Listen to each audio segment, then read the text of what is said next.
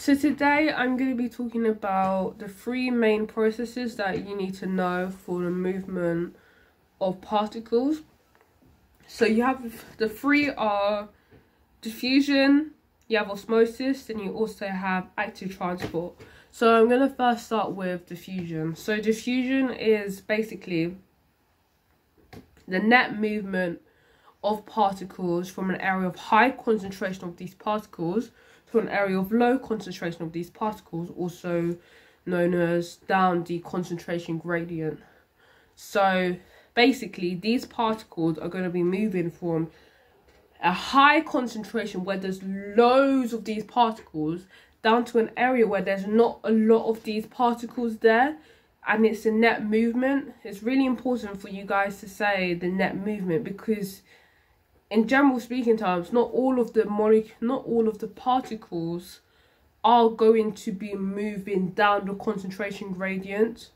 So it's very important for you guys to say a net movement, the overall movement, because not all of these particles are going to move down the concentration gradient. You may have some particles down here that are actually going to go up there. They're going to go up there to where there's lots of them. But when you compare the movement of these particles, generally, when you compare it, the net movement, the overall movement is down the concentration gradient. And it's also very important for you guys to know is that diffusion is a passive process, it's not active. So it doesn't use, meaning that it doesn't use energy from ATP. It solely relies on the kinetic energy from these particles, and these kinetic energy from these particles kind of makes the particles to overall move down the concentration gradient.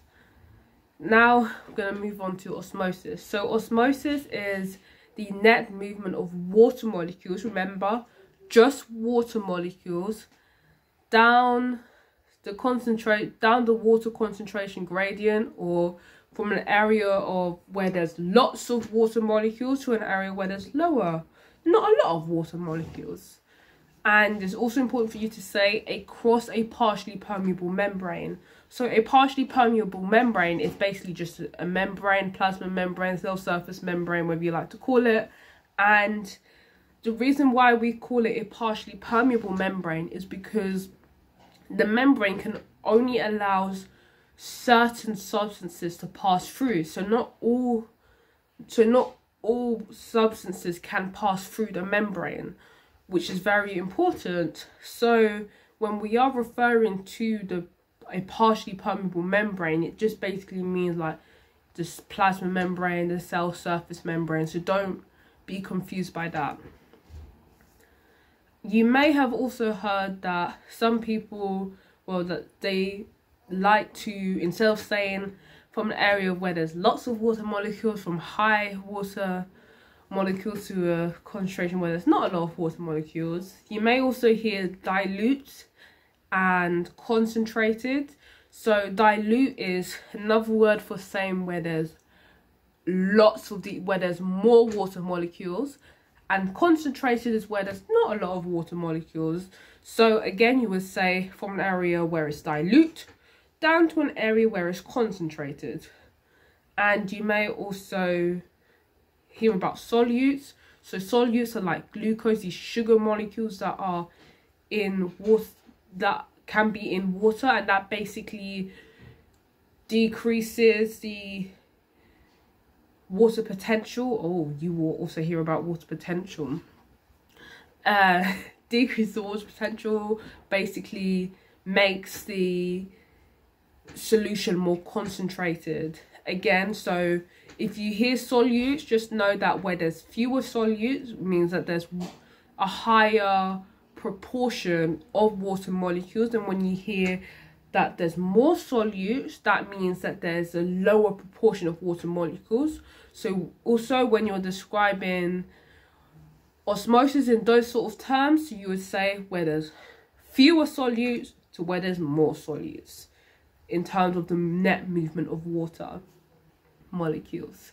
You may also hear about water potential. So I believe water potential is a tendency for water molecules to move from one area to another. Yes, it is.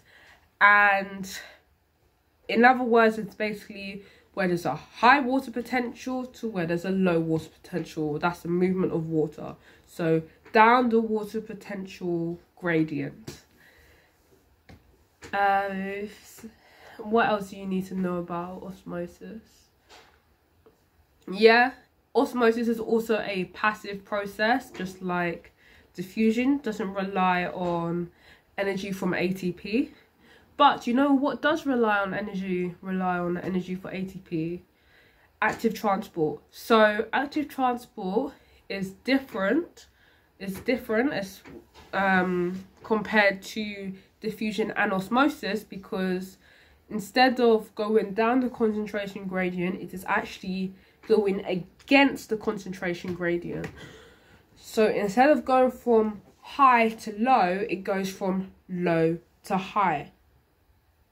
Yeah. Low to high. Yeah. Wait, let me check. I believe it's low to high.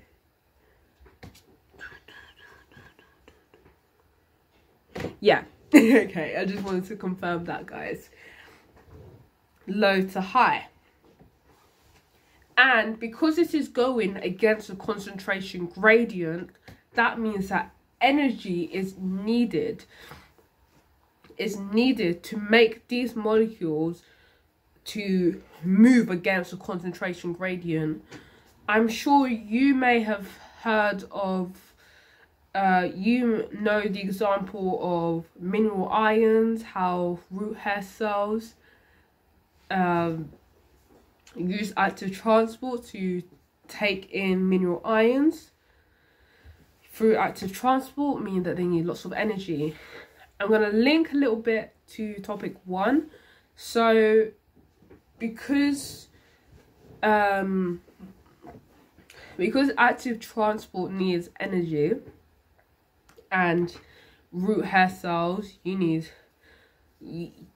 undergoes active transports to kind of transport these mineral ions from the soil into the root hair cell. There's going to be lots of mitochondria in the root hair cells because they provide energy for ATP. They're the site of aerobic respiration. They provide energy. So that is why, just in case you may be wondering, that is why there are lots of mitochondria in the root hair cell, because plants, these root hair cells, they need energy for active transport. And the mitochondria is the powerhouse of the cell, and it provides energy. So just to add on to that. I hope you guys found it useful. This is a short video, so I just thought I should kind of tell you guys about what the 3 main transport processes that you may need to know. And I hope you guys really enjoyed it and found it useful. So make sure to like and subscribe if you like this video and you want more of this. So bye.